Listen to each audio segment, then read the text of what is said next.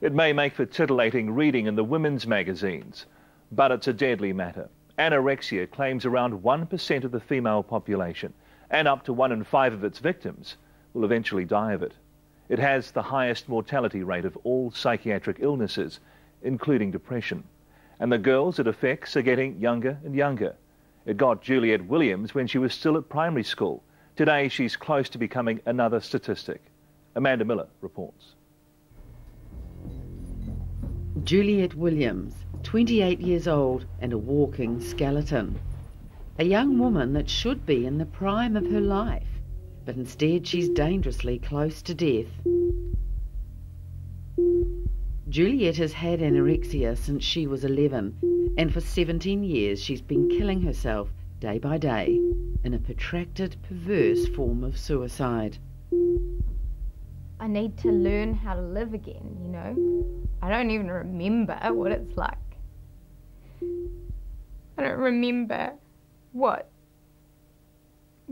you would want to live, you know? I don't know, I don't get it. Like, I don't understand.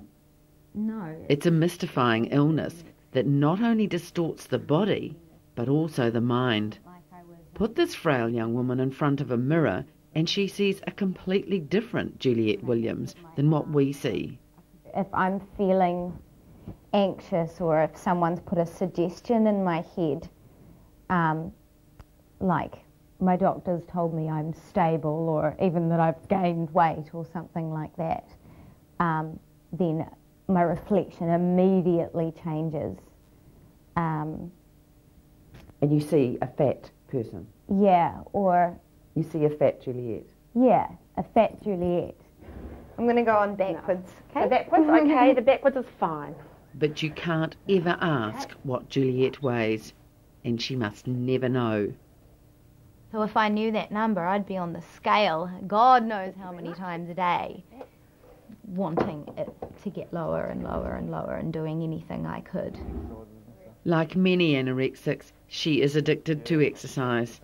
Juliet was working out at the gym for up to 3 hours a day, but her GP asked her to stop. At any point, she could go into cardiac arrest. The only fix she gets now is 15 minutes of power plate, a form of vibration training. You know, at the moment, I'm not trying to get sicker, but I'm getting sicker. And the mental illness that's devouring Juliet also consumes her parents, Lynn and Simon Williams. They've spent nearly $500,000 struggling to keep their daughter alive, and also struggling to explain what exactly is killing her. A lot of people don't get it. They say, well, you know, why don't you just eat? There's the food, eat it. It doesn't work that way. It seems perverse, but like most anorexics, Juliet is obsessed with food and cooking. She bakes every day and makes a lavish meal for her parents at night, never even tasting a single mouthful.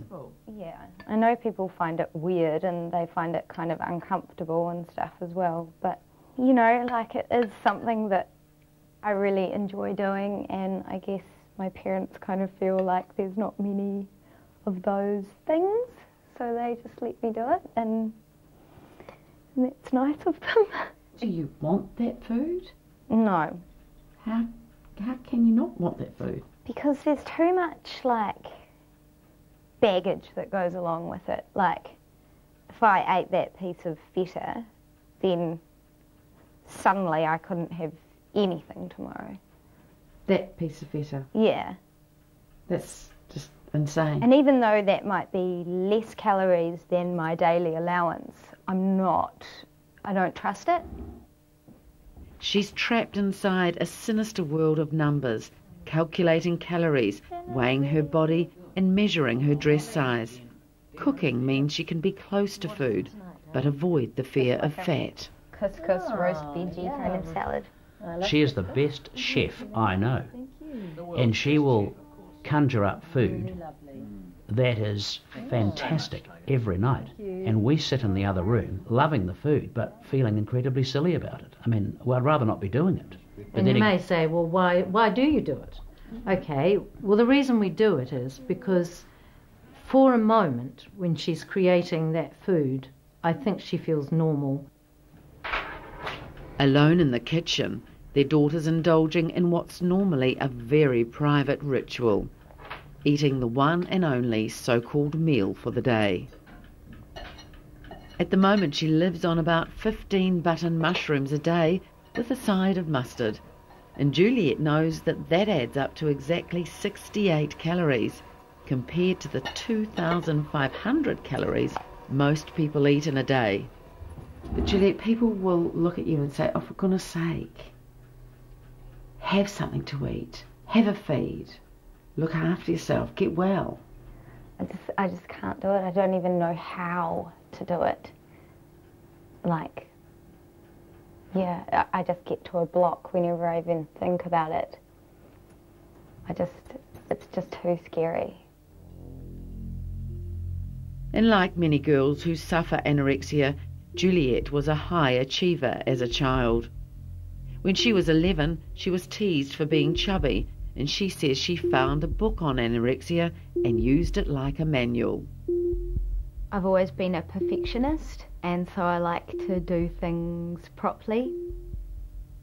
Sounds kind of ridiculous, considering now that I'm 28, but I still think about that, you know, proving to those kids who teased me that I could be thin. Of course, a lot of children are overweight at school, but don't have a problem. They just work through it. So I guess we just thought that's what would happen, didn't we? In her case, she was very sensitive and it didn't, and it was really deep. And so how much of that sits with you now? Is well, the guilt? Yeah, you feel guilty because you think, well, I should have picked it up. I mean, I should have known what was going on. I mean, it doesn't matter how many times you get told, it's nothing to do with you. Of course it isn't. Don't blame yourselves. You have to think, of course it must be something to do with me. Of course it must be something that we did. Juliet says her anorexia began as a constant companion that kept talking to her. That voice started off to me as a friendly voice, a helpful voice that kind of came in at age 11 and said to me, hey, you want to lose weight? You want to take control of your life? You want to be beautiful? You want to be an actor? You want anything you've ever wanted? You want perfection, you know? Well, I can help you there. All you have to do is, like, do what I say. A caged bird sings with a fearful trill of things unknown but longed for still, and his tune is heard on a... Juliet was a talented actress and performer and got into drama school. My first love is the theatre, but the relationship with her invisible friend had soured. The voice became evil and destructive. I can tell you now that you hurt me. It'll isolate me, it'll try and keep me away from anything that's pleasurable. It wants me to die. You know, that's all its commands. The end result is my death.